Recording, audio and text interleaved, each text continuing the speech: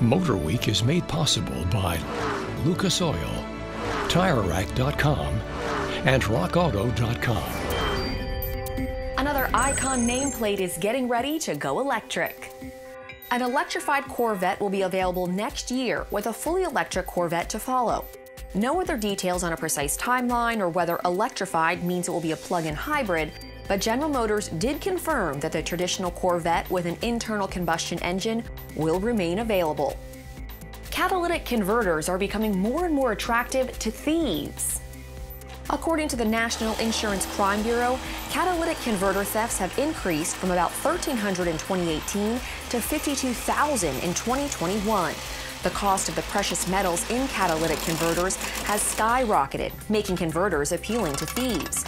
They can make anywhere from $25 to $300 on a standard converter and up to $1,400 for a hybrid's. More precious metals are needed for a hybrid's catalytic converter. Some ways to protect your vehicle include parking in a well-lit area or garage, or even installing a catalytic converter anti-theft device. The Insurance Institute for Highway Safety is looking into higher speeds for some of its testing. They're considering increasing the speed used to evaluate automatic braking systems, as it looks for ways to encourage better technology that can prevent more severe front-to-rear crashes. Right now, their vehicle-to-vehicle front crash prevention test is conducted at 12 to 25 miles per hour, but they're looking into upping that to 35 to 45 miles per hour.